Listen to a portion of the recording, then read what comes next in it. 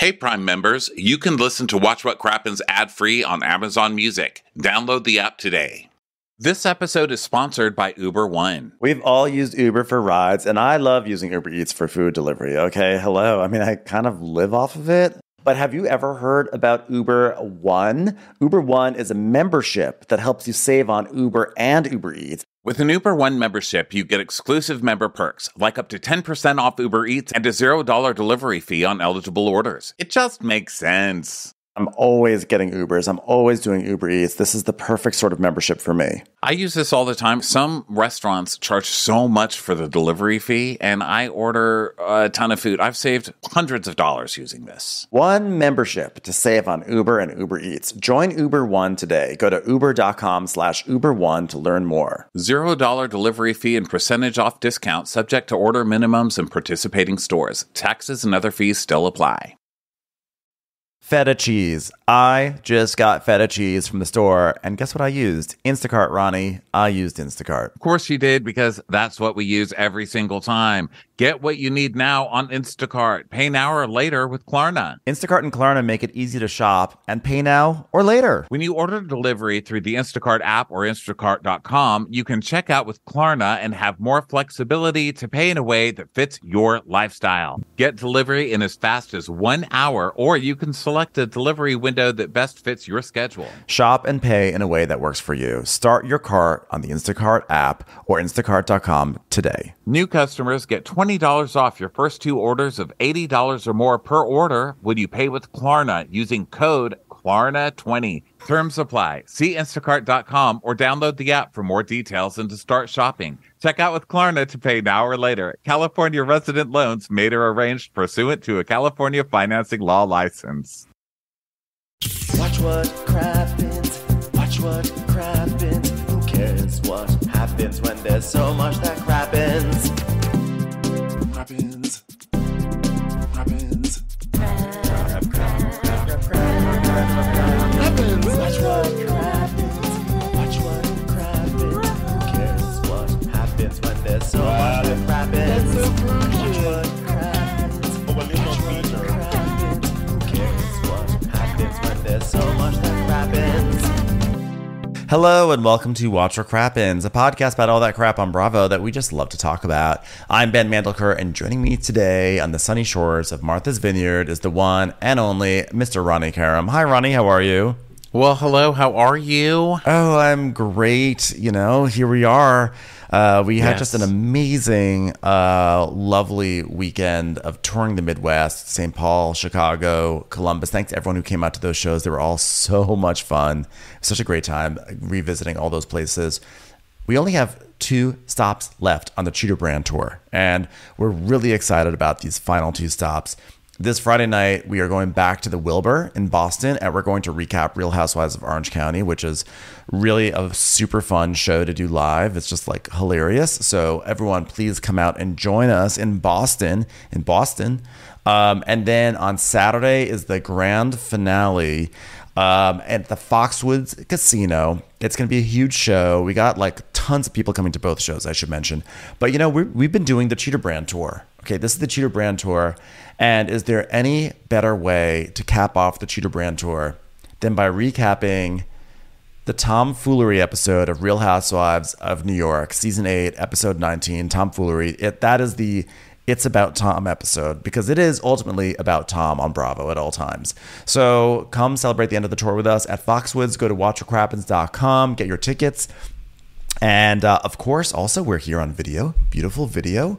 You can go to patreon.com/watchwhatcrappens to, if you support us on the Crappens on Demand level, then you get access to these videos a week before everyone else gets them on YouTube. So go check that out. Plus, we have our bonus episodes.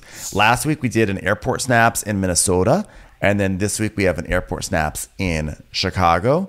And also, by the way, our Discord is fixed. People were having some issues connecting their Patreon to our Discord, and so that is all fixed. So if you're interested in joining the Discord community, go check it out. So that's all the fun, exciting stuff as we kick off this week. How are you doing, Ryan? It has been crazy. The traveling's been nuts. We did 3 shows this weekend.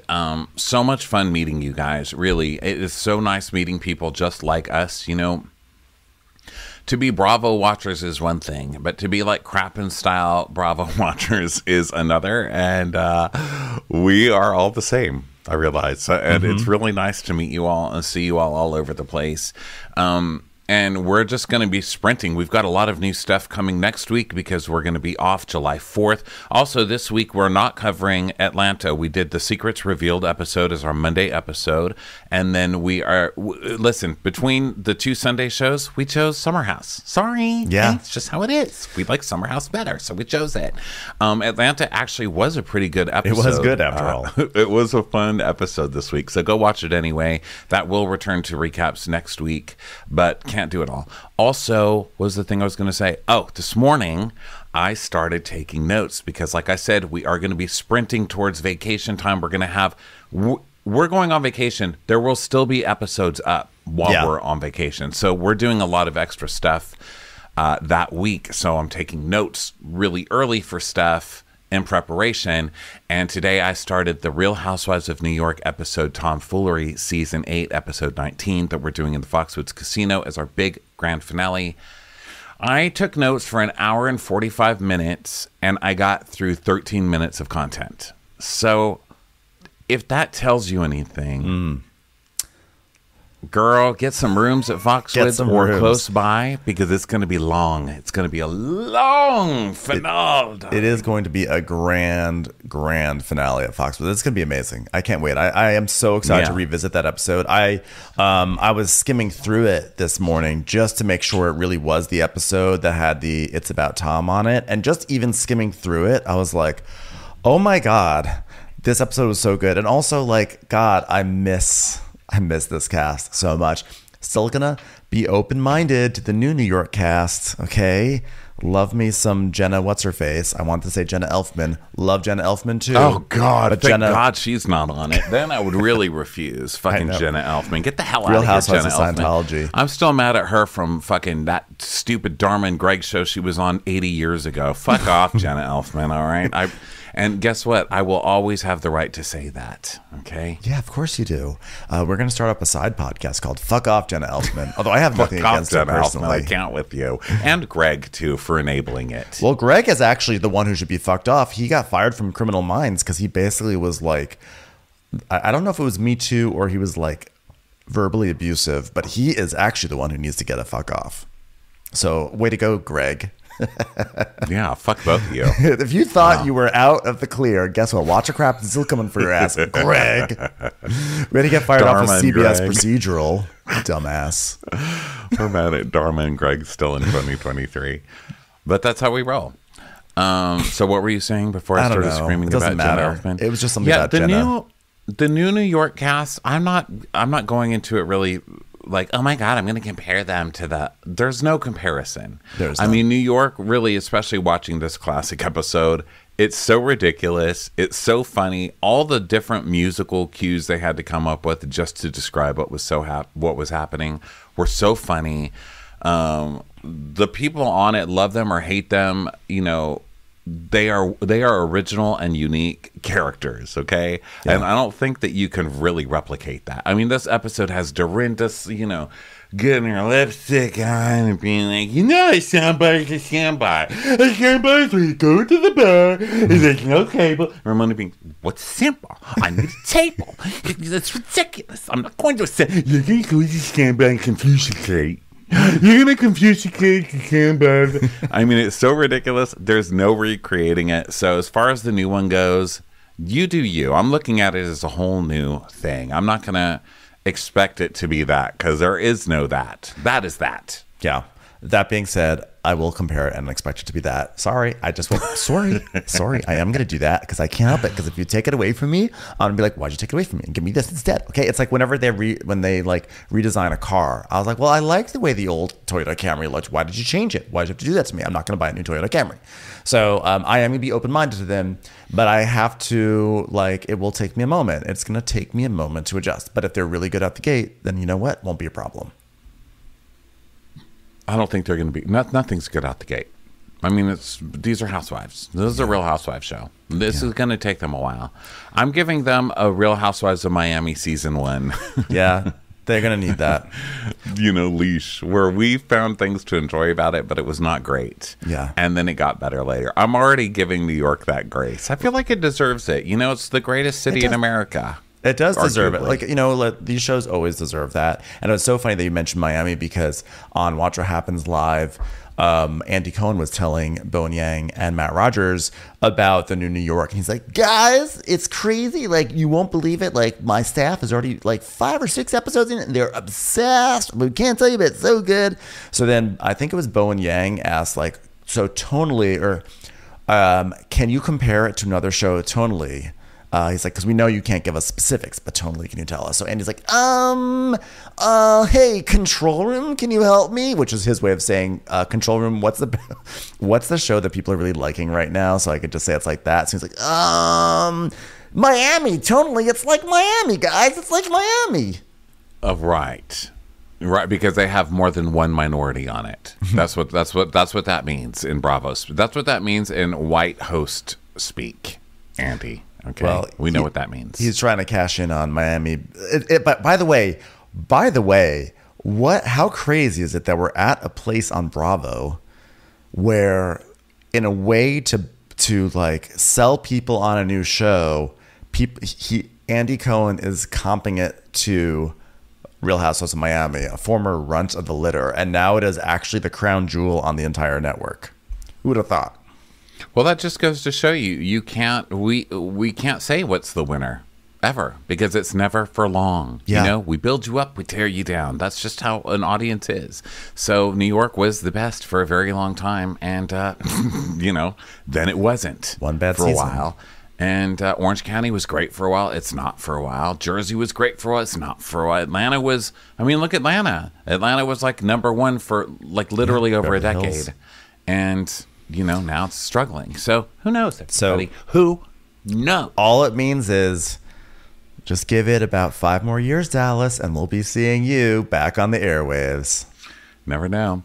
All right, so let's get on to Summer House Martha's Vineyard. We ended with everybody having a rosé brunch because this is Summer House, and rosé is a very big part of a summer house. Yeah. So they're having their rosé brunch.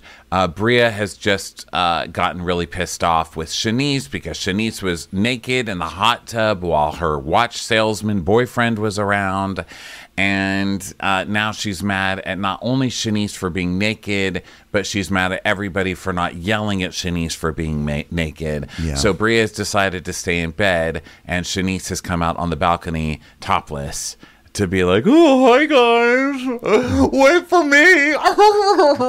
Yeah, it's like a little bit of like a fuck you. I feel like that she's doing like whatever. I'm going to be topless, And so then Alex is like, whoa, what just happened, bro? And Jasmine's like, I have a problem with that. And then Silas is like, what? Like, what? Like, it's just, what the fuck? And then he tells us, he's like, I was not involved in the titties last night because I was overseeing my wife ironing my pants, and unfortunately, I did get distracted briefly, and she burned my pants. We'll bring that up later. But I'm going to keep bobbing and weaving with those titties. So Shanice is like, I've been through so much shit, you guys. And, like, on the weekends, I just want to have fun. And I'm not here to talk about my ex. I'm not here to, like, get in arguments with my best friend. I just want to have fun. And I'm not going to apologize for being me. Sorry. You just said sorry in your sentence about not apologizing. And I know that you've been through a lot of stuff, but, you need to maybe stop calling people 100 times after they dumped you and, like, hanging out in their bushes, which is just a suggestion. I don't even know what's true. I do know that you dated somebody who is referred to as insecure actor. I don't know what you were expecting. So then we have Simon is making a little plate for Bria of the food, and Alex is drinking tonight because remember in the season premiere he said he doesn't really drink because he likes to treat his body well. That's why he's a vegan also, but he's gonna drink tonight or this afternoon because it's actually brunch, but I keep on thinking it's dinner. And so then Bria's in bed and Simon brings her food and he's like, just when the dinner started, she goes out to the balcony and shows her titties. And she's like, ew, gross, stupid Shanice. Yeah, in front of everybody, showing her boobies. Her titties are out. Everybody is down there looking at them. Like, God, you fucking tattletale. Like, do you get an extra used watch for every time you go up to fucking tattle? If she doesn't come to dinner, she doesn't get the information. Okay? Yeah. Now go downstairs and earn yourself another season, Simon. Fuck her. Well, it's a good way to deflect off yourself, because like Simon is also, if she need, I mean, if Bria's gonna yell at people, she could also very easily yell at Simon for staying in the hot tub while Shanice was topless. So it's his way of being like, remember, she's the bad one here. She's the more bad one here than me. I'm good little boy. You know, I think that this Puritan bullshit is enough. Like, I've had it. Okay, you're Playboy models. Can we not even count on you? Come on. I mean, this is America. It's ridiculous. Europe, they would be out there with their titties out all the time. Now, listen, I was raised kind of puritanical. I won't show my boobs. Okay, It's not my choice. I don't even want to show my boobs. Okay, nobody gets to see mine. But I still support everybody else showing them. You're on fucking vacation. Get over it. And I'm not going to listen to some Playboy waitress get all pissed off about tits being shown. I know. Okay? And then Bria goes, when it happened to me, everyone turned a blind eye. And now she's doing it in front of the husbands. How do you feel now? Karma's a bitch. I'm like, well, first of all, there's only one husband. Second of all, can we not do like the, first they came for these people. And I said, it wouldn't happen to me. First they came for the what was I don't remember what it was. Like, first they came for these people, and I said it wouldn't happen to me. And then it came for these people, and I said that it wouldn't happen to me. And then it came for me, and there was no one left to say. I know I'm butchering that poem. It's like, I know, and it's actually it's okay. First they came for the socialists, and I did not speak out because I was not a socialist. Then they came for the trade unionist, and I did not speak out because I was not a trade unionist. Then they came for the Jews, and I did not speak out because I was not a Jew. And then they came for the boobies, and there was no one left to speak for me. oh my goodness, that's what she's doing. Thank you for that, listening to that poem by my moobs. Okay. She exposed her boobs. It's really more about, they didn't really come for the boobs. More like she exposed her boobs. First, she exposed her boobs to the socialists, and no one said a thing. And I didn't say a thing because I wasn't a socialist. Nobody said for the socialists. Just a Holocaust poem. So, Silas. Just trying to win people over, scene by scene. Scene by scene. So, Silas says, I guess to the women, he's like, you guys look amazing, seriously. And Jordan's like, well, I guess some of us are looking thicker than others, because in case you forgot, last week Alex just out of nowhere goes up to Jordan and goes, you're looking thick tonight. And she's like, okay, 30 thanks. minutes ago. 30 minutes ago. You're looking thick. Thanks. And then he goes, yeah, and I hope you enjoy getting thicker. And so they cheers. And then Shanice is just looking at herself in the mirror. So Simon comes back down, and Bria tells us, I don't want to go to the rosé brunch today because I got mad at Shanice. And, we did squash it. And so we see 3 hours ago, she had a conversation with Shanice. And she goes, you got naked in the hot tub with Simon. And Shanice goes, oh yeah, you know me. And she's like, yeah, but it's different when there's other people's men involved. And she's like, okay, well, I apologize. What happened to you not apologizing for being you? You can't apologize and then tell us you're refusing to apologize. That was an apology. You owe nobody an apology. Let your boobs out. And also, let's also give an and also to Bria, because Bria's not coming down because she's emotionally drained from the stupid thing that she got angry about. Like, you emotionally drained yourself. I mean, it's brunch. It's a rosé brunch, and you're emotionally drained because you had to tell Shanice, could you please not have your boobies out when my boyfriend's around? I mean, come on, let's get over yourself. Bria needs constant attention. She does. Every single moment, she needs to be the center of attention, or she's going to be in the bed. I think she's more mad that Shanice got more attention than her. Now she's going to have to stay in the bed. She's one of those people. We've all got one in our lives, and we just ignore them. I'm friends with plenty of them. I am that person sometimes. And you know what? Just ignore me when I'm like that. You're literally never like that.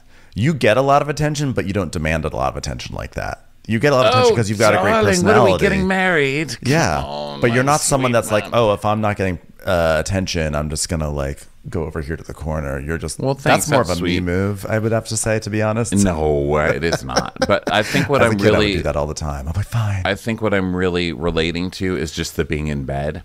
Oh, I think like I just love being, now that's true. I love to be in bed. And so feeling. I used to find reasons to be in bed like, oh, this hurt my feelings or that, or I'm depressed about this, or I'm fat. Like I used to have all this stuff that would go through my head. And then one day I realized you can just go to bed if you want. Yeah. And then it was free. I was free once I realized that. Like, I don't have to be sad to go to bed. I don't have to be in bed and cry all day. If I want to stay in bed all fucking day and watch TV and eat Cheetos in my bed, I can do that because I'm a fucking adult. And I started doing that. And look at me. I'm a totally different person. I'm happy. 4 wise women once sang, "Free your mind and the rest will follow." So Simon's back at the table and Alex is like, "Was it well received?" He goes, "Yes." "Did she say now get out?" "No." Like, okay. So Shanice joins the group and Amir's like, "Oh, thank you, Shanice, for gracing us with your presence." And Alex goes, "Fully clothed." Ugh, shut up, Alex. Alex tweeted at me. Who cares? Alex tweeted at me, and I feel like since this was a public tweet, I don't normally when people DM me, I like to like honor the fact that it's a DM. There's a public tweet, and he's basically like, "I'm just sad you guys aren't seeing more of me because like I think you'd understand, like you get a fuller perspective of like where I'm coming from and yada yada." I was like, okay. No. I don't base my judgments on full views of people. I judge them on what I'm shown. Yeah. So sorry. Take it up with Bravo, not with me. Better. I am just we're sitting here on a sofa watching this. Am I supposed to sit here and watch and be like, wow, he's being sort of like a dick, but I bet like he's really like awesome, and I've decided I'm just gonna like come up with a whole other thing. I can only go with what I see here. It's Bravo's fault. No. Sorry, don't come for me. And if if they can't pull an hour of footage together of you not being an asshole, then that's on you. Okay? Yeah. They're not magic. They can't just leave all of your good parts out. That's just not how it works. Yeah. So whatever. Sorry. Oh, by the way, he's fine by me. I don't really mind him. He's not an asshole, but I just think that he's very fake, at least as presented on the show. I just feel like he's like very fake and has like very fake energy. And I think he'd like to really present himself as being someone who is looking for deeper human connections while judging people on very superficial levels too. Yeah. Commercials. Here comes one right now. Hey, it's Ronnie and Ben here, and we're best known for covering all things Bravo, from Real Housewives to Below Deck. And since we started the podcast, we've dissected a lot of shows that have featured hilarious, insane, and internet-breaking moments. A moment is iconic and has definitely broken the internet when people still use the GIF years later. I mean, Ronnie, what's your favorite Housewives GIF? I cannot resist sending the Teresa table flip. There's something just so pure and beautiful about her rage when she flipped that table. And that moment really put Housewives of Jersey on the map. I mean, that's still what everybody talks about. I think it's on her resume. It is iconic. And speaking of flipping tables, I am seriously flipping out over the talent in Audible's new singing podcast competition series, Breakthrough. We've been listening to a few episodes now, and we're just completely blown away by all these 5 artists and their raw talent.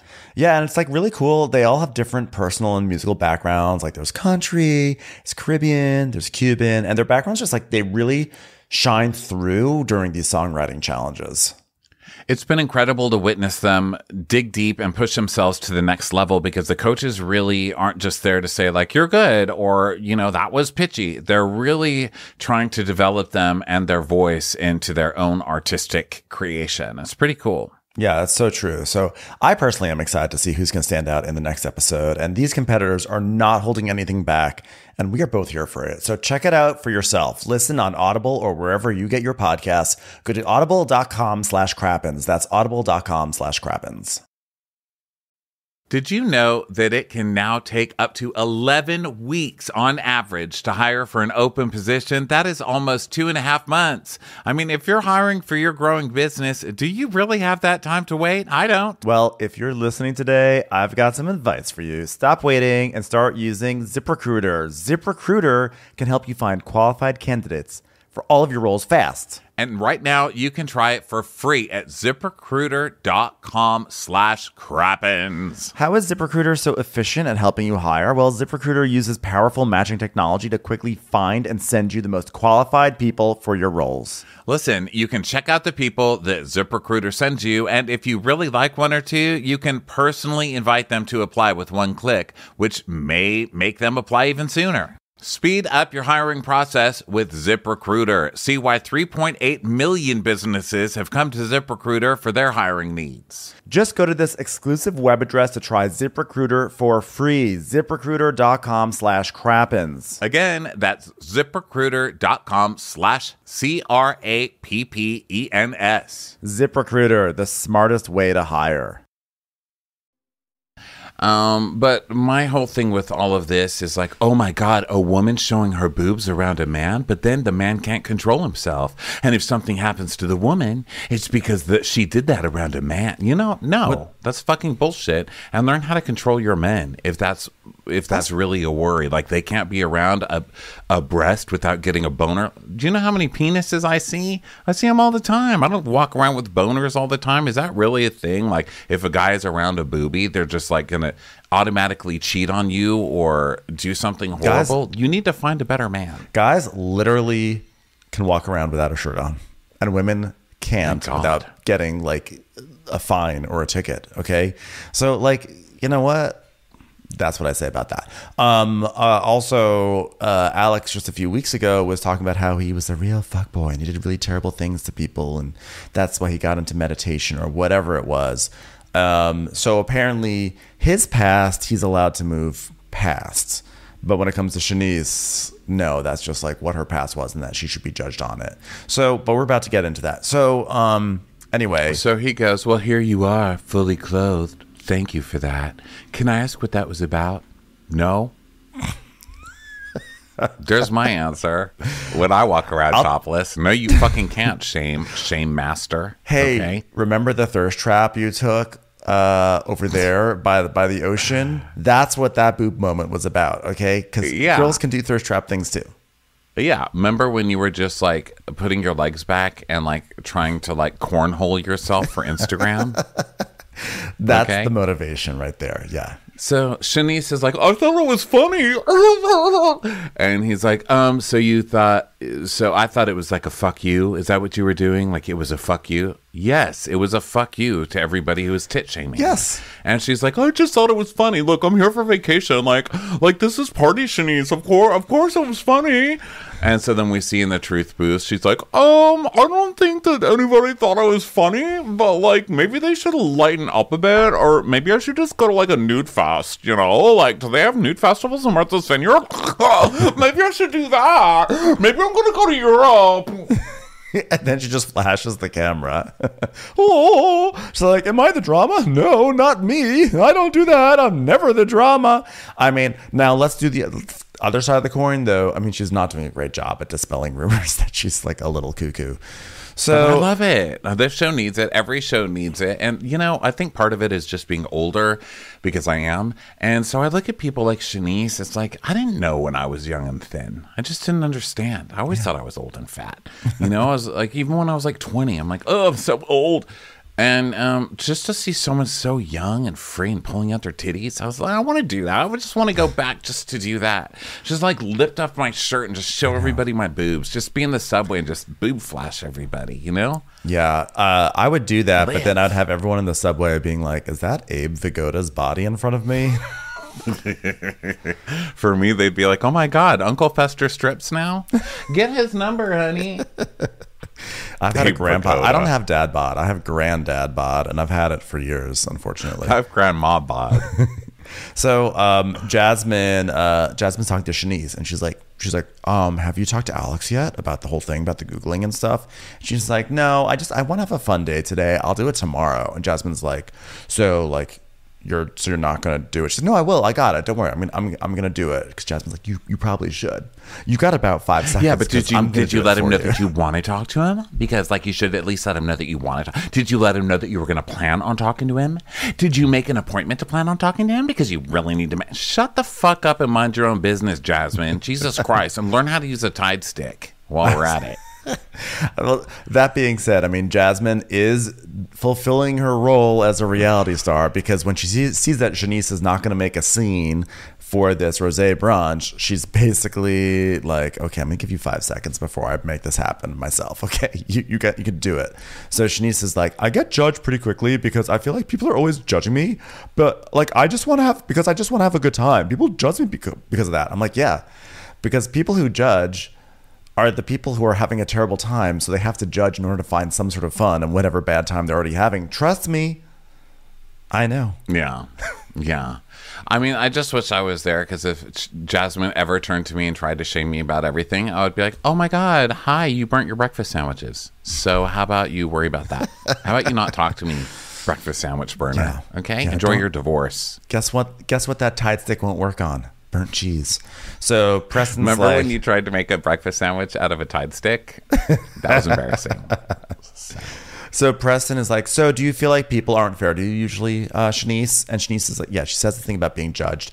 And then Jasmine sort of opens it up to the table and goes, well, you know, like Alex and that whole Googling situation, I do wish that Alex would have just like, you know, called me and asked me about that instead.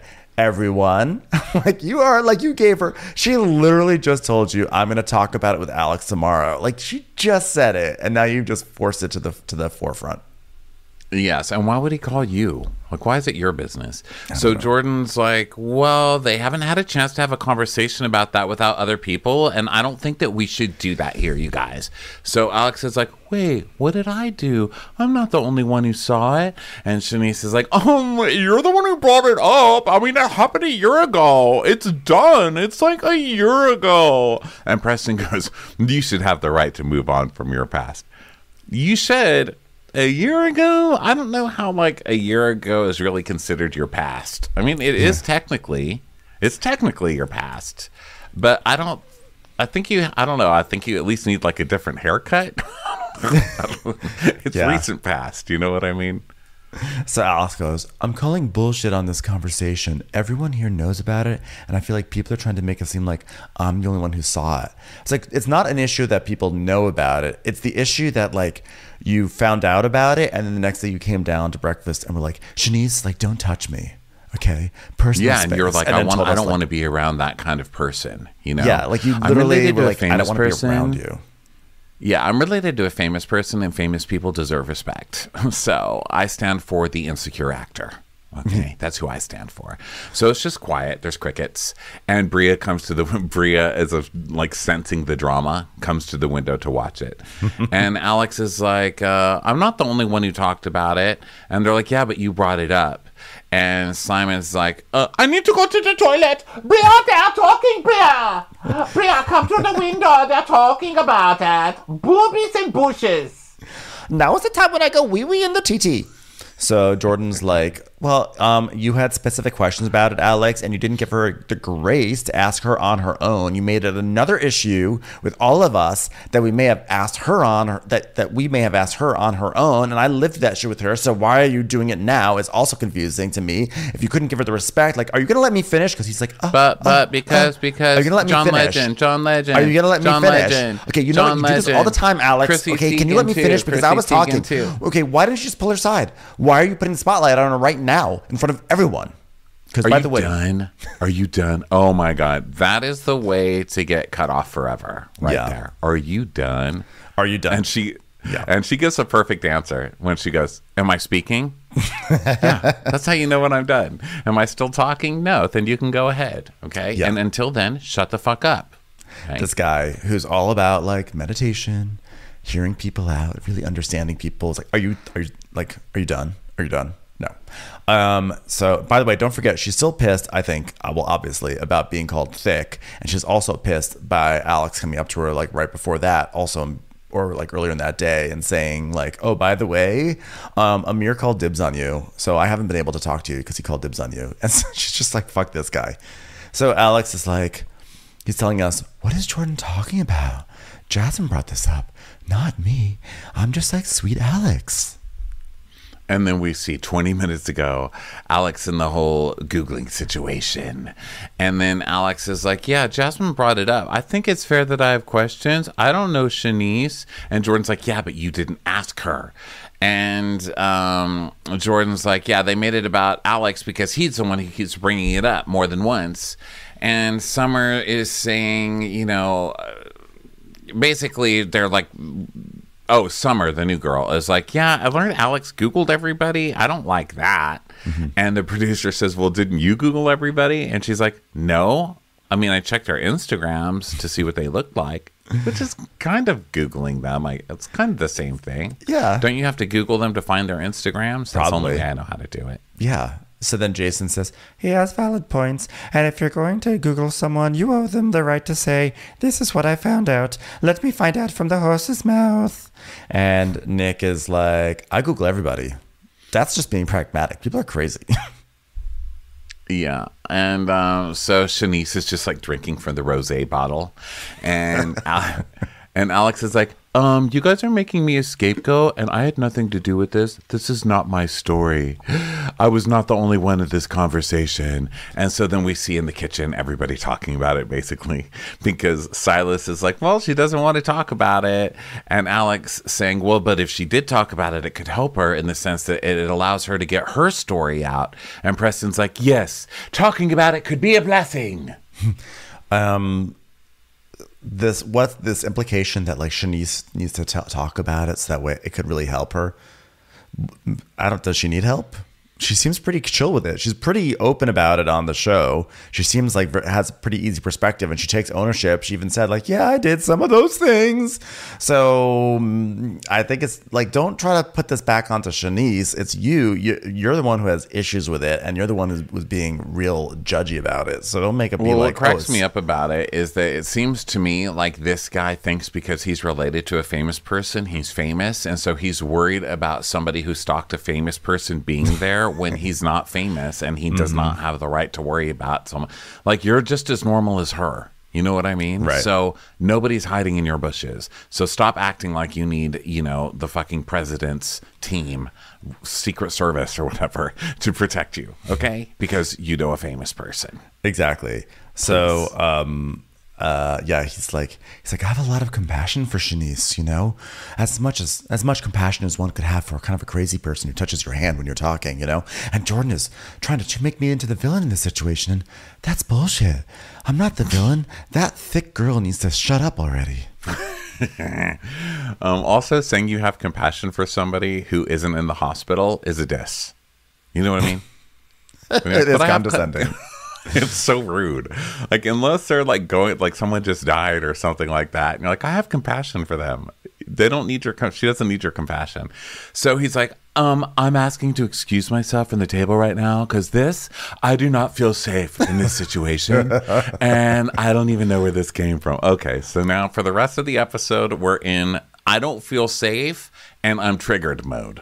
Really, with everybody. We're entering the I'm safe and I'm triggered. I'm unsafe and triggered. When he said that, I knew you took whatever nearby straw wrapper you had and threw it into a ball and threw it at your screen.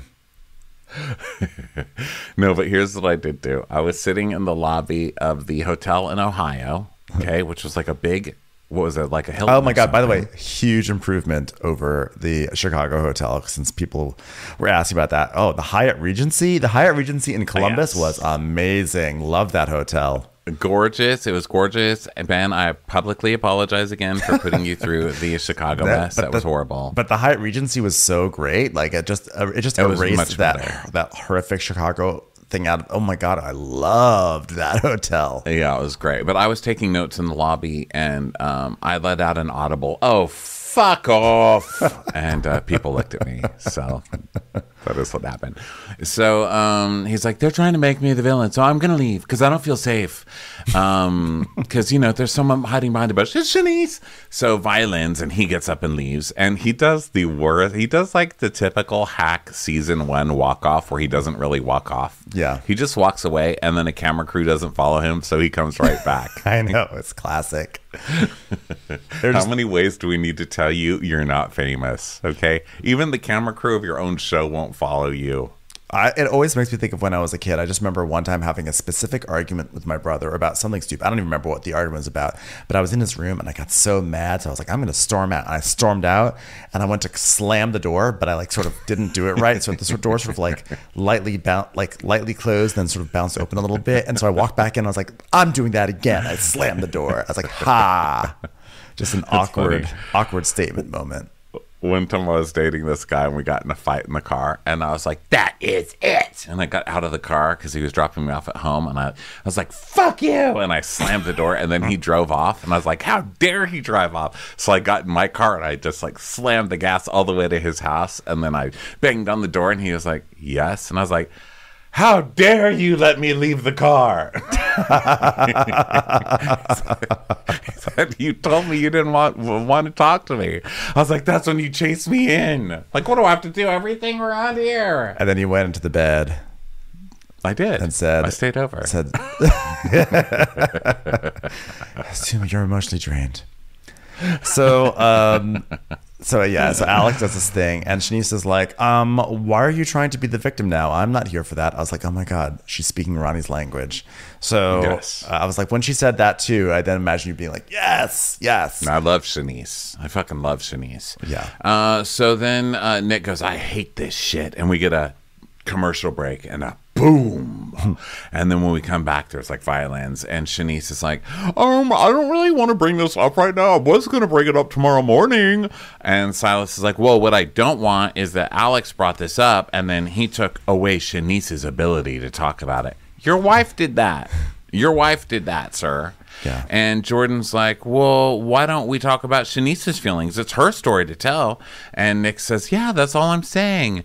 And so they're all saying, basically, we only know this because Alex is the one who brought it up. So if he's mad about it, too bad. It's his fault for bringing it up. Yeah. So then Jason's like, well, I feel like people people think they're being villainized when they make a flaw. And this happens to this moment doesn't make me look at him and think he's a fucked up person. Which is true too, by the way. That's actually such a good observation that like if someone has like a flawed moment, I wonder if this is a product of people's awareness of reality TV, that the moment that you're flawed, you just know you're going to be edited in a way that you'll be a villain. So people on these shows are extra sensitive to it and they, Alex storms off. And basically Jason's like, it was just like a flawed moment and now you're like freaking out and storming away from the table. It's ridiculous. Right. And he doesn't. He comes right back. Yeah. So he's back. So Jason's like, I'm glad you're all right, Alex, because I don't villainize you, but it's like, oh, he could have handled that different.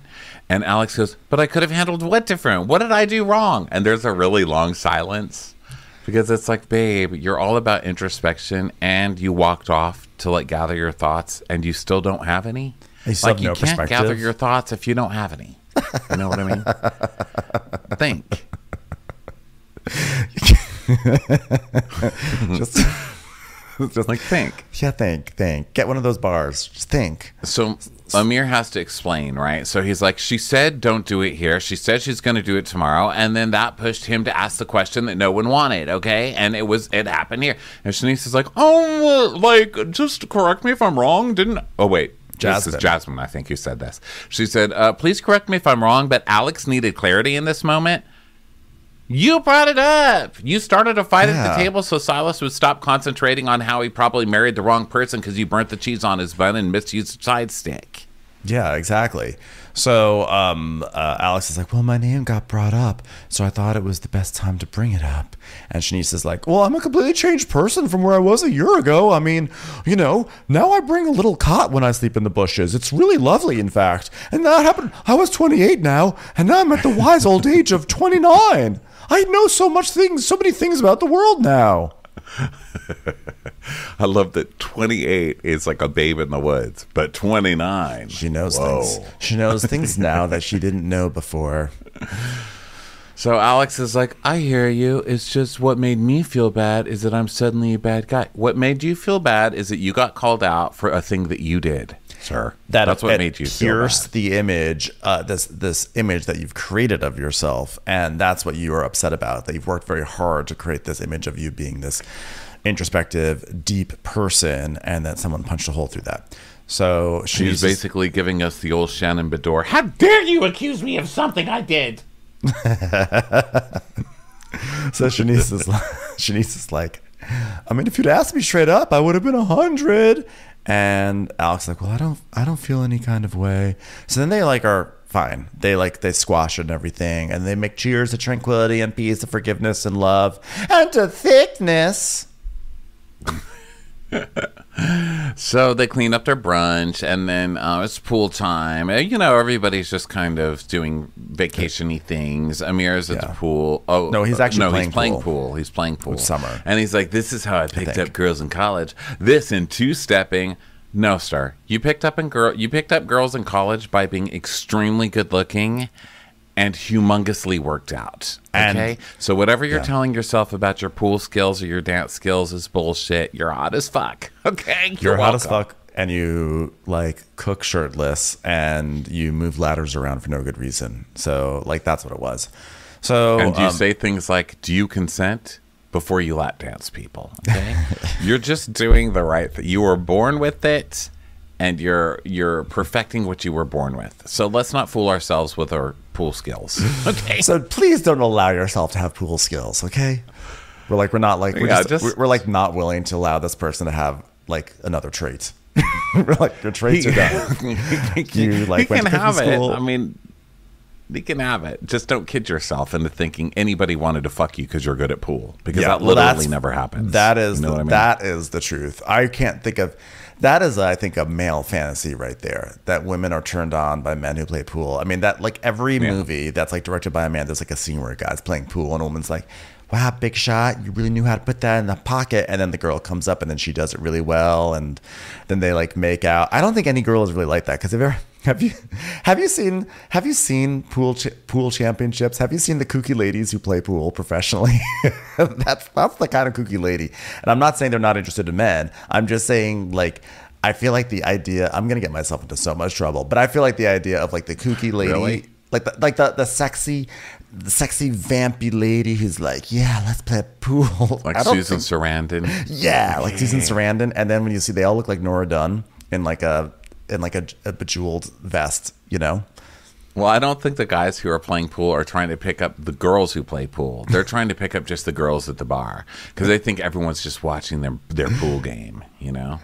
Like at a pool hall, the guys are like, yeah, bro, I'm going to play pool, and like strut around. Nobody's watching. Nobody cares. You know what I mean? I just want to apologize to women in general that I just did this massive generalization about women and pool and women pool players. It was just totally off base, and I just went down a hole and couldn't get out of it. I feel like everyone's going to be okay. Okay, everyone's going to get by it. But that being said, I do ultimately agree with the original thesis, which is that I don't think that there as many women get turned on by men playing pool as men. People don't get turned on by pool. It's not a turn-onable I hate game, pool. Okay? Can I say that? I hate pool. I think it's the most annoying. Like, I think it's worse than cornhole. And you know I don't like cornhole. I hate pool. Yeah. I'm just not good at it. So I hate it's just not interesting. It's just not interesting to me. Commercials. Here comes one right now. I'm going to say something scandalous, Ronnie. Go on. Plants are meat. And not only are they meat, they're delicious, especially if they're from Impossible Foods. They taste like beef. Exactly. Impossible is making meat history this summer. Yeah, they are. Summer of Impossible. I am so excited to be spending time cooking my summer foods, all that good stuff. And guess what? We can use Impossible sausages, Impossible brats. I mean, it's going to be a great summer for Impossible Foods. Impossible beef is made from plants and 19 grams of protein per serving, and it's better for the planet. And it's meat. Plant meat, correct. So if you're looking for something to grab for your grill, grab some Impossible beef. Summer of Impossible. Start making meat history today. Just head over to the meat aisle at your local grocery store, grab some Impossible beef or patties, and get grilling. So, he's like trying to show someone the two-step, and Shanice is like, oh my God, you know what? This would be better with music. So they turn some on, and then she falls on the ground. She's like, oh my God, I'm so funny. And they just leave her there. So she pulls out some binoculars and just starts looking around the room. Yeah. So then Bria is still in bed, and Simon comes in. I love that someone's filling the page role on this show. I mean, they're like, it's Summer House. We need someone constantly in bed. And Bria's doing it. So, good for her. Yeah, and Simon's like, everything was fine except they asked Alex about Shanice and like about whether he make research about her. Which I love. I love his like Google Translate version of like, hey, he looked her up. He's like, he make research about her. And so Bria's like, oh yeah, I saw that he got up and left. Yeah, but then he was back because he made research about other things and came back to give results about making research. So Bria finally comes down and people are hanging out in the living room. And Alex is like, so there's a rumor that Jordan and Preston have been sleeping together. That doesn't line up with your celibacy thing, Preston. And Preston's like, do not question my celibacy, sir. And Alex is laughing because he's just kidding, Oh, no, I think it is. Yeah, it's he's a just joke. Kidding. Like, because not Jasmine. Jordan is like leaning her head on Preston's chest because she's like, I want to go to sleep or something. So he's making a joke about like, oh, I heard that you two are sleeping together. So much for your celibacy. And Jordan's like, she's had enough. She doesn't even want to hear a joke. She's like, you know what, Alex? I don't come for your veganism, for your soberdom, and I haven't fucked anyone all last year, and you've been drinking all summer. She's basically like, you have your things, I have my things, and at least I hold on to my things, but for some reason you come for me even though you can't even hold on to your bullshit things. And he's like, what? Now you're making stuff up. And she's like, I'm making stuff up and you're accusing me of sleeping with people. Now she's way too upset about Alex, but Alex has just been poking at her and poking at her and poking at her. And I think she's just now officially done. In a way where like, it's almost like he pokes at her in a way where it's like, if you're not laughing along with us, you're crazy. So she's like, I think we all agree that Alex was not saying that she was really sleeping with Preston or anything like that. But like you said, she's just like done. She's just done with the prodding and she's just sick of it. So he's like, so I've had a couple of drinks over this summer. And she goes, well, I didn't have a couple of dicks over the summer. Which is funny, but it's also like, what? Why now? And why this? So he's like, well, I'm just messing with you. And she's like, I know, but I don't come after you or anything. And I don't like that my shit is played as a joke and your shit isn't. And I'm tired of you playing me like I'm a sexual creature out here when I haven't been a sexual creature. And you have sexualized me more than once. We get a boom. And then we get that. And then we see the clips of greatest hits. Yeah. And so we see Alex and Jordan at tennis. He goes, you're not playing sexy enough. And then we see Alex earlier when he goes, Jordan, you're looking thick. And then Alex earlier in the season saying, hey, do you know how to insert a I'll stop. Yeah. And she's like, and don't look at Amir because I'm looking at you. And Amir's like, I just walked in. So I don't really know what's going on here. I heard there was a ladder in here and maybe some women who are interested in watching me play pool. I don't know. So she's like, I wasn't playing about celibacy. I went through so much. And even though I've done stuff like pose nude, I never was a sexual being. And I don't appreciate that you've done to me this a million times at this point. And Amir's like, well, I don't think. And she goes, oh, I know what you don't think because you've done it to me too. And he's like, what? And she's like, yeah. And Alex, what'd you say to me earlier? Go ahead and say it. And he's like, well, I said that Amir stated his intentions clearly and that his intentions were that he liked you. And she goes, oh, so that meant you could get to know me in a certain way.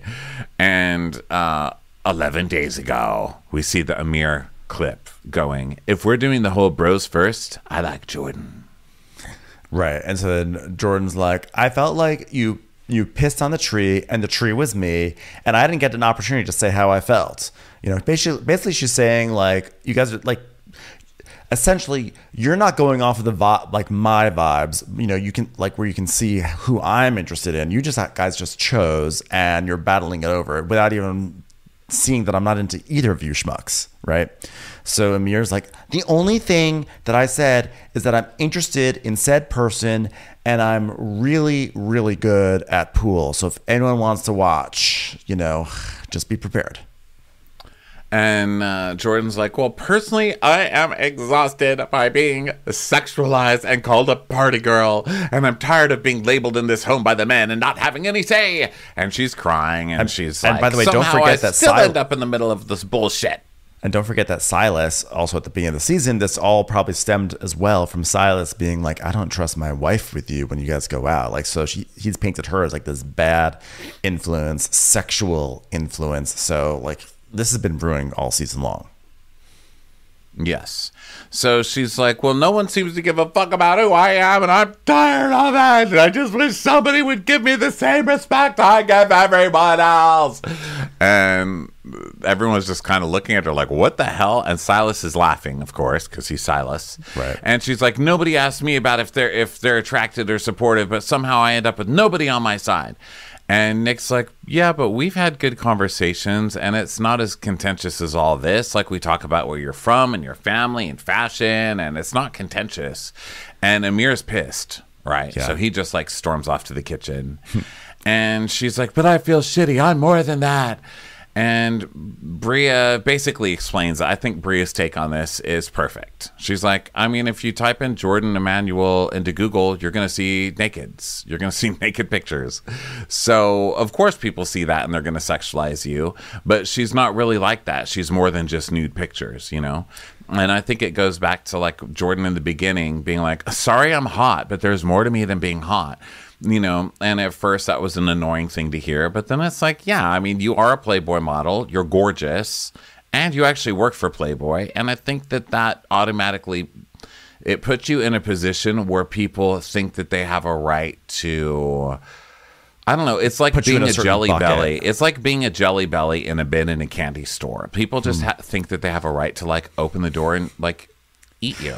And it's like, I'm not, no. You know, when this episode started, I was like, I have a feeling Ronnie's going to compare Jordan to a jelly belly at some point. No, I mean, it's interesting because there's like an aspect we like to think in our like, and you know, I like to, you know, I like to view myself as someone who's super progressive while I at the same time trade in strange stereotypes about female pool players. But I like to think of myself as progressive. So when when Bria says things like, you know, she's in Playboy and she's naked, so yeah, people are gonna sexualize you. Like, you know, I like to think that, you know, we aspire to, you know, to think in ways where it's like, just because someone poses naked that they're going to, you know, like oh, it's like their fault that they're sexualized because they chose to pose naked, that we're trying to move away from that kind of thinking. But at the same time, there is a certain reality to what Bria is saying. And so it's very frustrating, I'm sure, for Jordan, because she wanted to express herself in one way, but then the consequences of it have been that people view her only in very sexualized, and people don't pay attention to her brains or her personality. And she's sitting here in this house where guys don't care about what her intentions are with any of them. They're still just trying to like call dibs on her like a trophy. And you have Silas calling her like this evil influence, and she's just like, fuck all of you. I don't know what I'm trying to say. I think I'm just repeating things. I thought it was jelly clear. Bellies.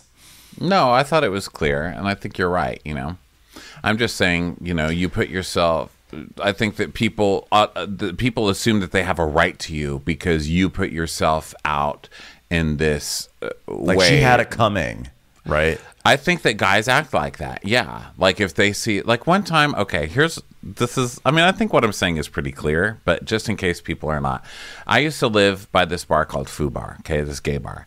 And it was real dirty and like seedy, but I loved this place. It was a great bar. Great bar. Miss you, Foo Bar.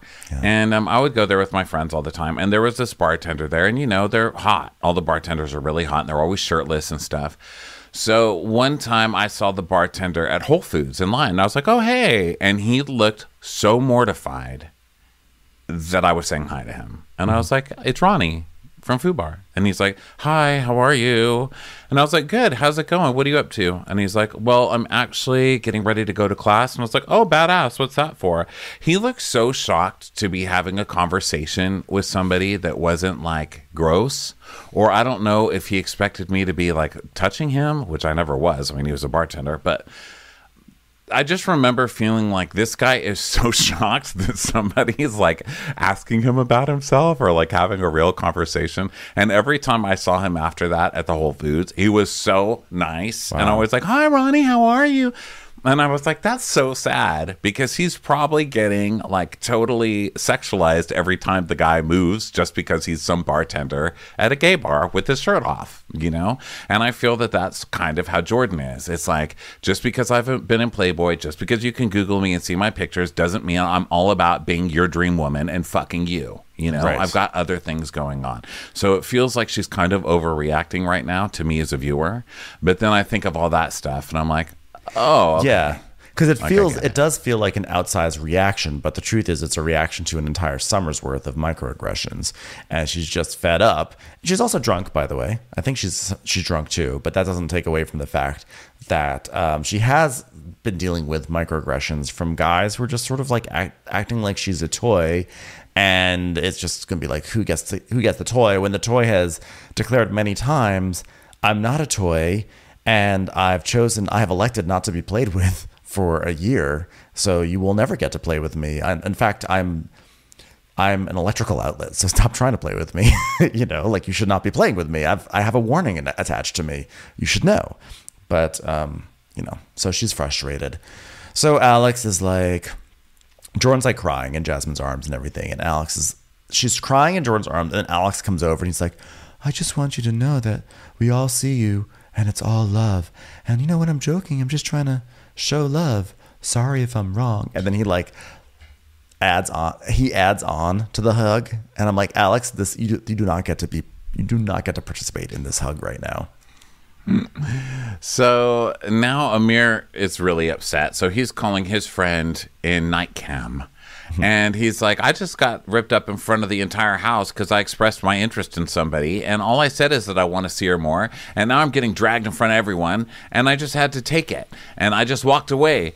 And this is why I love straight guy friendships. Because his friend is like, oh, yeah?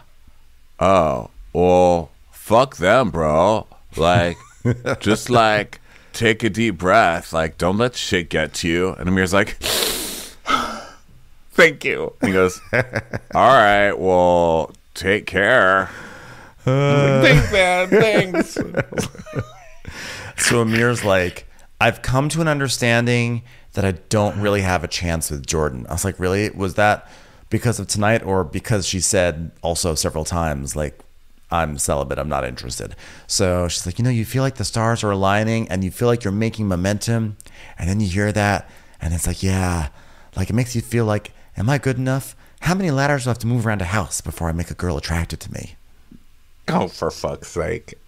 So everyone wanders around. Nick and Summer are playing pool now. She's really good. And Amir's like, wow, so Jordan brought that up. And Nick's like, yeah, I think it was cathartic for her. And Amir's like, oh, good.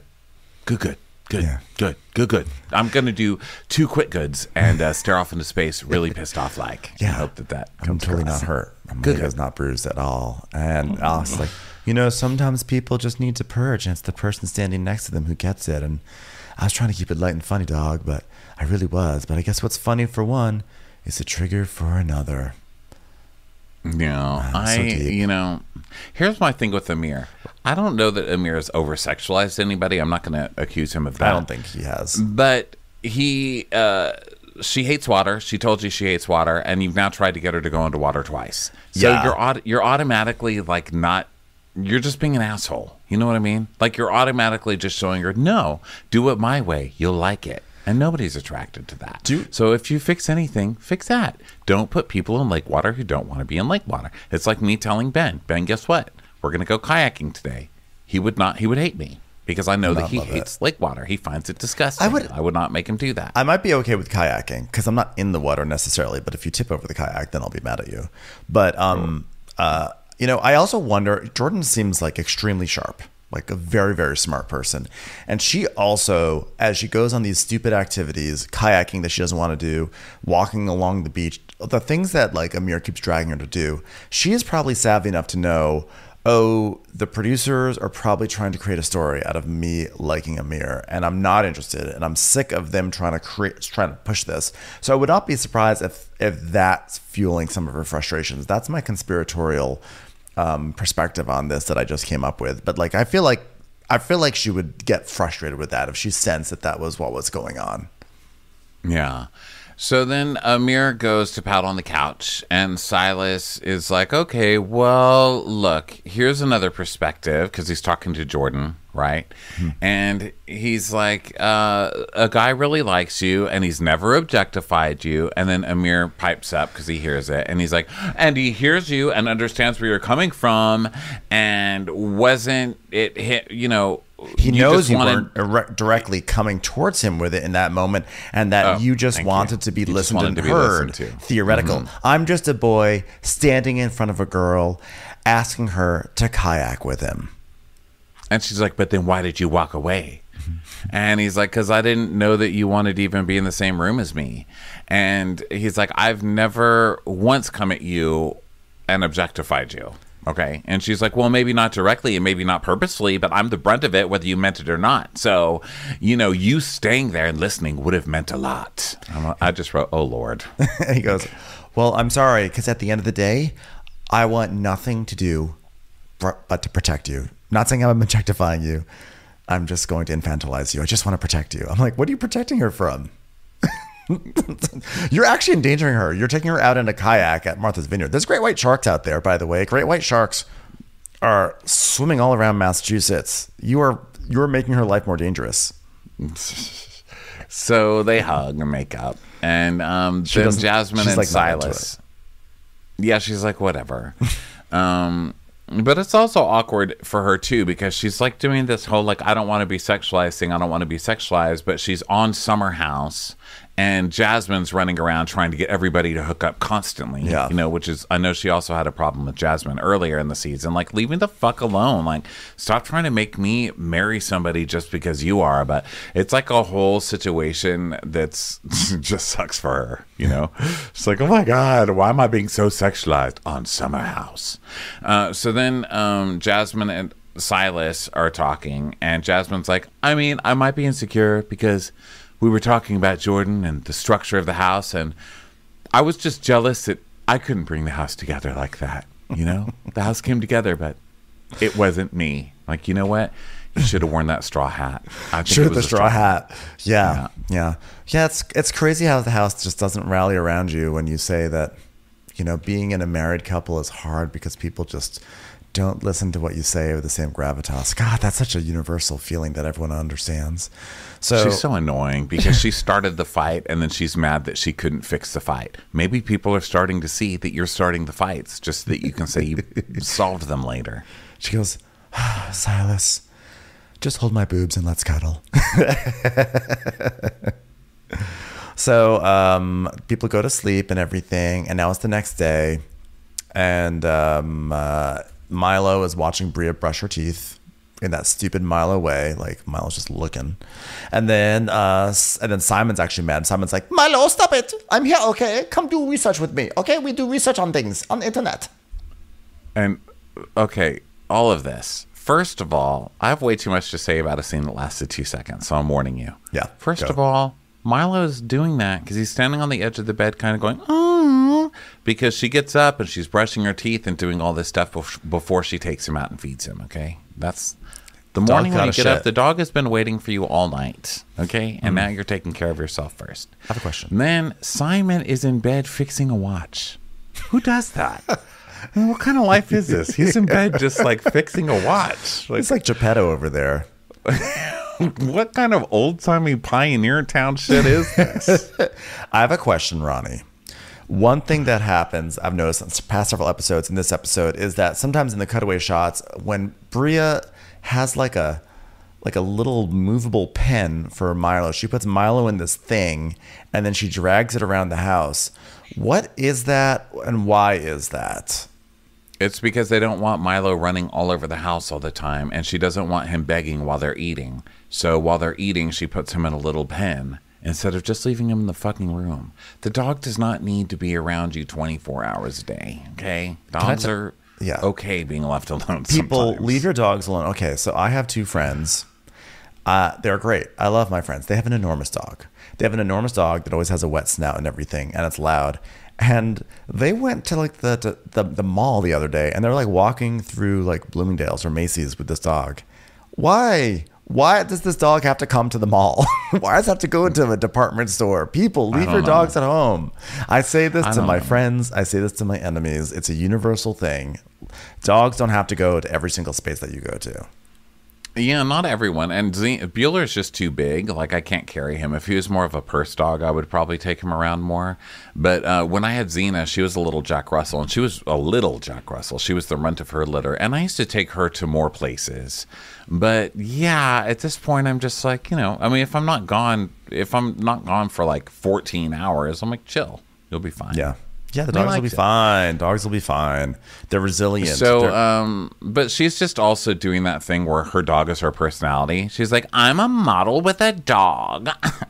Like she's like being one of those people. So she's like, I'm just always going to have my dog because that's what we do. Yeah. So anyway, Silas and Jasmine are in their room and he's like, these pants. Do you see this? Do you see these pants? And she goes, listen, somebody has a G pen. I already asked. So, and Silas goes, baby, how did this stain happen? She goes, oh, well, it's from the iron. Like, I still need to get the Tide to Go pen, which they have. Someone has it. So, like, that's what happened. I was ironing and it marked the pants. And he's like, babe, but these are my pants. And he goes, I tried telling you. These shirts and pants don't need ironing, and then you ironed the pants. And she goes, okay, so you don't want to iron those? Is that what you're saying? And he goes, yeah, but now we have to iron the shirt because there's this huge stain on the pants. And now we have to iron you iron the pants, and now it's match the shirts. Now we have to iron the shirt. And when you put the Tide Go pen on them, you have to iron them. So you have to iron that now. So now you have to Tide to Go things, and you have to iron things. What? Wait. How dare you? Sir, okay, how fucking dare you? And Jasmine says, how about this? I'm going to leave you to that. No, how about this? I'm going to leave you, period. Just throw the iron at his face. What the fuck are you doing? And how much self-confidence do you actually have in yourself that you're going to put up with this shit? If he's talking to you this way with a whole camera crew around you, how is he talking to you in private? I don't like you. I think you're an asshole. I think you're a controlling person. I don't think you're very nice. Okay, and I don't know why anybody's friends with you, and he's frankly. Also but spoiled. I want better for you than this. You deserve a lot better than this. This guy's a total controlling asshole, and if he's not abusive yet, he probably will be at some point. Run. Yeah, this is crazy. I mean, also, by the way, if you have a stain in your pants, you don't iron it because there's a stain. I think that's actually worse for it. So I don't even know what he's talking about with that. But yeah, the amount of entitlement with this, like, you should be so lucky that you have someone who is willing to iron something for you, and the fact that they got a stain on it, like, you're gonna actually complain in a way of like, well, like, you know, you ruined it because you were ironing it. And then she says, well, you do it yourself. I mean, it's so obnoxious, this behavior. And this is on top of the fact that he complained about the fact that she burned the cheese. Like, the fact that like stuck with him all day long, and that then he had to bring it up at guys' night to be like, yeah, man, like, she made me breakfast this morning and then she burned the cheese. It's like, oh, get over yourself, you fucking asshole. There are some things that are fixable in people. This is not one. No. This is something that's deeply ingrained in him. I don't know where he learned it. I guess he was raised like that. Maybe there are people who like living like that still in 2023, where the woman does this, the man does that, and the man is allowed to yell at the woman for burning his breakfast sandwich. Whoever those people are, you can go fuck yourself, because that's some bullshit, and this is 2023. And she's an idiot for putting up with this at this point. This guy is fucking terrible. Get some self-respect and run. He's not going to change. He's only going to get worse. And the more you take it, the more you enable it for the next person. Get the fuck out of there. Yeah. Yeah. Jasmine says that feels like they're in a pattern, and they're just like not slowing down enough to check in with each other, and like just trying to get through the vacation, but their arguments are like triple. It's not slowing down. You're in Martha's Vineyard. What are you doing? You're not like... He's checking in with you, and he's checking in with you enough to tell you you're doing everything as his made incorrectly. Yeah. Run. It's better to have a job. And you can't take shots. Yeah, terrible. From free shots. So now Preston's on the phone. He's FaceTiming his partner Donald, and they've been together for like 2.5 years. And tonight he's going to be doing a soulful soul food Sunday. So he's going to make mac and cheese, collard greens, and then afterwards there's going to be a pride party. So there's that. You're making people eat all those carbs on gay pride? I've never heard of this kind of gay. I've literally never heard of a gay who's like, oh my God, it's gay pride. Let's eat mac and cheese. Well, Never. before they're You're drunk. a unicorn. At 2 a.m., that's when all the gays then stream into the fast food and the carbs. If you had pride first and then you had Soulful Sunday or whatever, Then it works. okay. Yeah. Yes, then it works. But this way, I don't know you right now. So then the girls are checking in on Jordan, seeing how she's doing, and Summer asks how the talk with Amir was, and Jordan says, oh, it was really needed, and she feels like there were a lot of things said that she wishes weren't said, etc. And then Alex FaceTimes his brother, Al. Was his brother named Al? It said on screen his brother was Al. So I'm like, is Alex and Al are the brothers?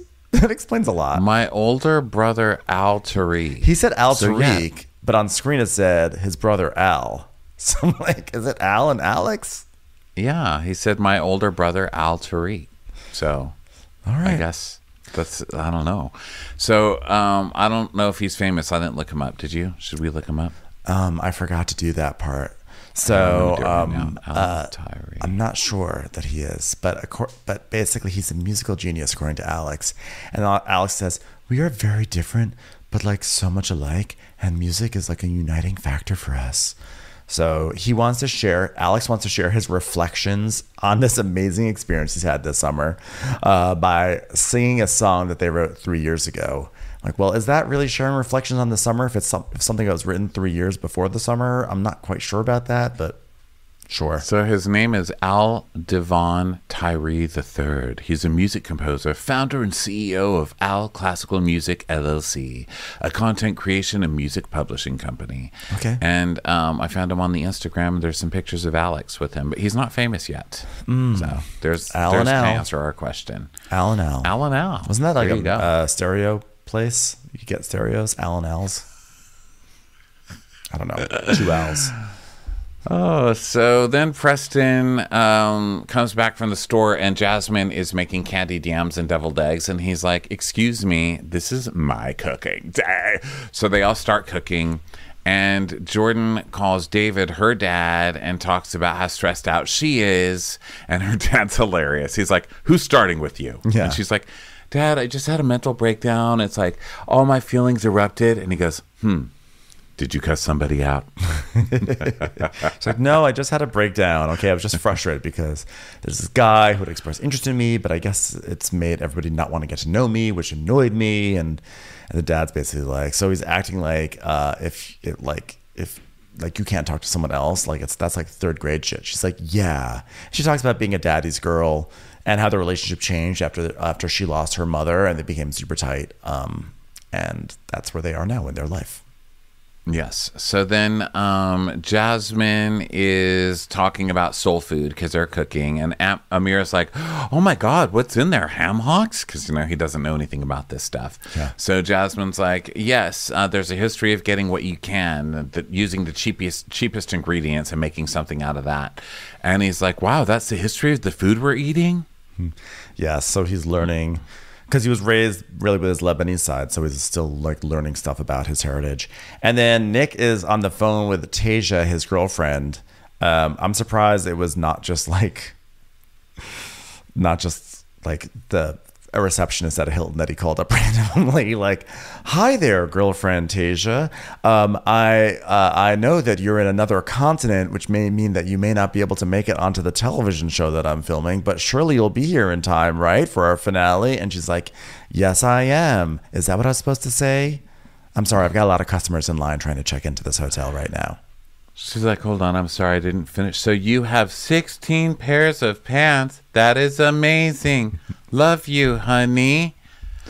So then Simon is still being ridiculous. And he's like, I put Simon comes down in a ridiculous outfit. Yeah, that's what it is. like a big green Simon outfit. comes down in a ridiculous outfit. And Silas is like, wow, look at you. You look like White Rick Ross. And Simon's like, okay, White Rick Ross. And then it has something that says White Rick Ross. Yeah. Martha's Vineyard Records. Yeah, this is one of those episodes where, like, after the main thing in the beginning is over, then they're just kind of like trying to make things entertaining by putting a lot of graphics and silliness in the middle just to sort of get through the episode. So everyone, they sit down, they bless the food, they have all this delicious looking food, and Amir's very excited. It's the first time he's ever fried his own chicken. This was, by the way, the cooking for this meal was when Amir, midway through, just takes off his shirt and goes, "Oh, that's so much better." I was like, please stop. Please don't do that. That's too much. I'm sorry, I can't be attracted to you. You're not playing pool. So can't even see your body right now. So they set up for the Pride party, and Preston gives everybody history about Pride and talks about how it started in 1969 as a riot at the Stonewall Bar in New York City. And it's a revolution in love. Some people call it a riot, but it's a riot that also means revolution in love. So cheers to love and light. And so he's like, okay, so the thing I thought would be great for this is to see the straight men in the house come up with a quick dance routine. It's like, oh, I'm not really into this whole one gay person makes all the straight people do Pride and do gay shit. I don't like it. I mean, I don't mind, but annoying. It's just not compelling television, to be honest. It's just like it's annoying. It's like a piece of television solely crafted solely to be used as an extra on BravoTV.com. Like, check out the guys on Summer House Martha's Vineyard trying to dance. So they do it. It's not whatever. So then Simon's telling Bria, he's like, the evening was very nice, and she's like, you're like super drunk. I'm not super drunk. Just yes, you are. I drank beer. It's like, yeah, well, you're drunk. Yeah, well, I really enjoyed it with the guys. Mostly majority, they're like my friends now. All the guys in the house are friends. Simon has friends now. So, yeah, that's basically where we're at. People go to bed. Okay, so we go to Silas and Jasmine, and Silas is like, so, come on, do you want to circle back and talk about what happened today? And she's like, what part? And he's like, my pants. That's what I'm talking about. I'm like, oh my God. The woman just made your dinner. You know what I mean? And she's like, why would you want to talk about that? And he's like, because I don't think you understand why I was mad. And he's like, you messed up my pants, and everything you gave to fix the problem was very minimal. Go fuck yourself. Leave him. Sir, you are... How are you still... You can't have a job that requires 2 computer monitors and then not be able to take out a stain from your own pants. I'm sorry. Do it yourself. Okay? Be a gentleman to yourself. Okay, so Jasmine's like, it's so easy for you to say I messed up some shit, isn't it? Your mentality is such a turnoff. It really is. And he goes, oh, my mentality is a turnoff? You fucked up my pants because you don't know how to use a fucking iron. I was like, chuck this person out of the house. Kick him off the island, okay? Chuck him out of a fucking plane. Chuck him off of the earth. Who is this person? We don't need this person. Terrible. We don't need this person. So Jasmine's like, I wish I could open the door so everybody could hear how you're talking to me right now. First of all, America is hearing how he's talking to you right now. And B, no one is surprised. Mm-hmm. No one. Okay, you're the only one who's surprised. So she's like, if we don't fix this, we might not have a home to come back to. I have nothing but resentment for you and him both at this point. I can't even believe you're with this person. Yeah. So then in the morning, I'm disgusted. Silas is still carrying on. He sort of goes up to Jasmine passive aggressively and says, baby, I need to use your toothbrush because I used mine to clean my pants yesterday. Oh, fuck you. So I guess he did make an effort to clean his own things, but now he's throwing it in her face and she just doesn't respond, like what happened? He just stands there. Just go to the store. Go to the store and get a toothbrush and come back and brush your teeth. So people are waking up and Shanice packs because she's got her flight's in 2 hours. So she's going to somehow, I guess, oh, never mind. I was thinking like she's going to take a ferry and then get to Logan Airport. I was like about to get mad at her about logistics. I was like, there's probably an airport on Martha's Vineyard. So then she basically gets like her goodbye because she's leaving before the finale. So she just talks about how like, oh, I didn't expect this summer to get so serious, but like I had a great time with my girls and girls' night was my favorite night and I can't wait to come back here next summer. Hopefully not as serious. Oh, and then she just flashes the camera. So she's out of there, and she says bye to Alex, and she's like, I don't really care what Alex thinks. Like, I'm not a confrontational person. Like, I just express my feelings anyway, so, like, let's just move on with our lives, because I refuse to say sorry. Bye, Alex. Sorry. So then Jason is in the kitchen, and Jasmine's there, and he's like, so how's the dream team doing? And she's like, fine, until we got into an argument.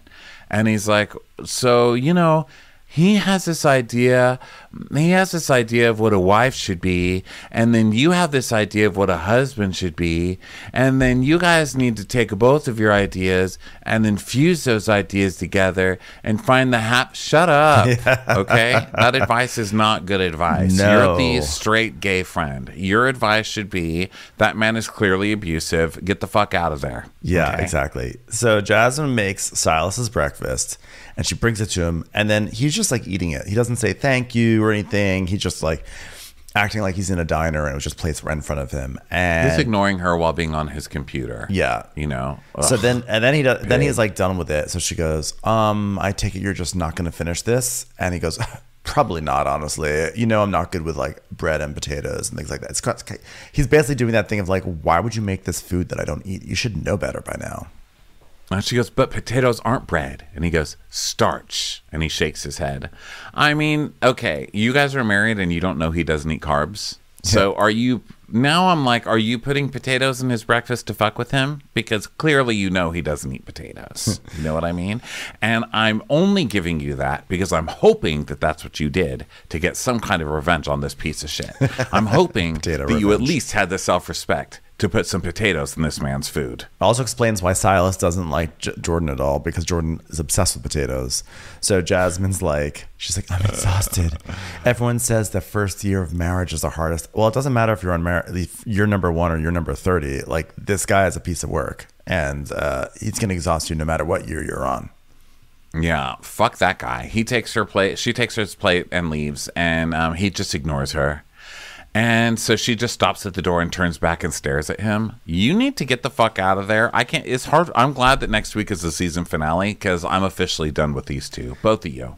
Yeah, well, especially I can't him. believe that you would enable that behavior. You're way too smart for that. Like, letting a man think that that's okay is not great. Oh yeah, no, he is terrible, absolutely terrible. He's getting roasted on Twitter, and it's so like validating to watch. Yeah, I don't think there's gonna be a reunion on this show, but if I really want a reunion, like maybe just like a 1-episode reunion, just so he could be confronted with his behavior. But it probably, of course, Andy would be like, so, Silas, saw you wore moccasins instead of loafers one night. What was that like? Okay, now let's talk to the women for 45 minutes. Well, I'm really hoping this gets a season 2, and she has divorced him by the time that starts. No, I want to have a season 2, but season 2, he's going to be on his refresh his image campaign. So he'll be like super chill. He'll be like, hey, honey, what do you want? Like, whatever you want to make me for breakfast. Hey, I made breakfast for you, honey. It's going to be this super fake Silas.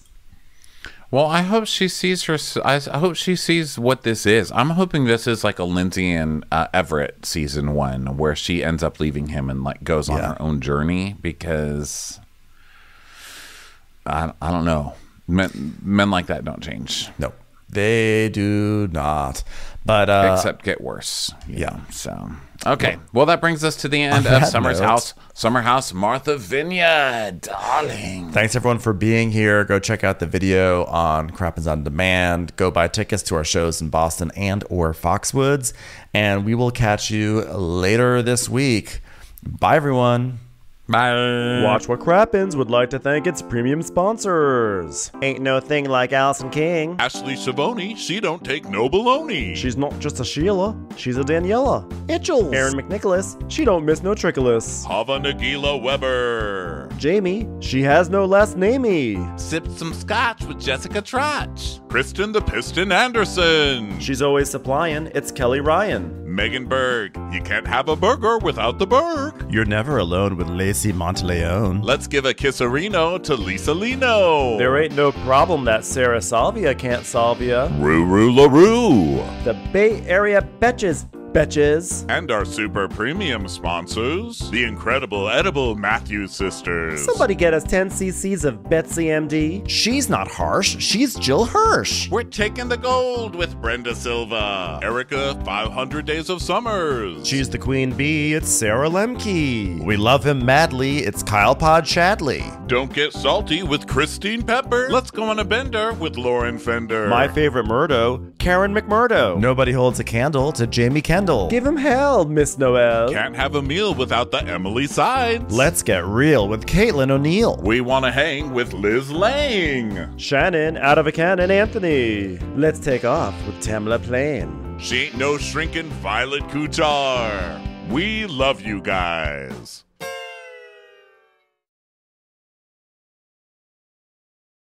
Hey Prime members, you can listen to Watch What Crappens ad-free on Amazon Music. Download the Amazon Music app today. Or you can listen ad-free with Wondery Plus in Apple Podcasts. Before you go, tell us about yourself by completing a short survey at Wondery.com/survey. Celebrity beef, you never know if you're just going to end up on TMZ or trending on Twitter or in court. I'm Matt Belisai. And I'm Sydney Battle, and we're the hosts of Wondery's new podcast, Dis and Tell. Each episode explores a different iconic celebrity feud. From the build-up, why it happened, and the repercussions. What does our obsession with these feuds say about us? We're starting off with a pretty messy love triangle between Selena Gomez and Justin and Hailey Bieber. A seemingly innocent TikTok of Selena talking about her laminated eyebrows. It snowballed into a full-blown alleged feud. But it doesn't seem like fans are letting up anytime soon, despite both Selena and the Biebers making public statements denying any bad blood. How much of this is teen jealousy and lovers quarreling, and how much of it is a carefully crafted narrative designed to sell albums? Follow Dis and Tell wherever you get your podcasts. You can listen ad-free on the Amazon Music or Wondery app. Raising kids can be one of the greatest rewards of a parent's life. But come on, some days parenting is unbearable. I Love My Kid, But is a new parenting podcast from Wondery that shares a refreshingly honest and insightful take on parenting. Hosted by myself, Megan Gailey, Chris Garcia, and Kurt Braunohler, we will be your resident not-so-expert experts. Each week, we'll share a parenting story that'll have you laughing, nodding, and thinking, oh yeah, I have absolutely been there. We'll talk about what went right and wrong. What would we do differently? And the next time you step on yet another stray Lego in the middle of the night, you'll feel less alone. So if you like to laugh with us as we talk about the hardest job in the world, listen to I Love My Kid, but wherever you get your podcasts. You can listen ad-free on the Amazon Music or Wondery app.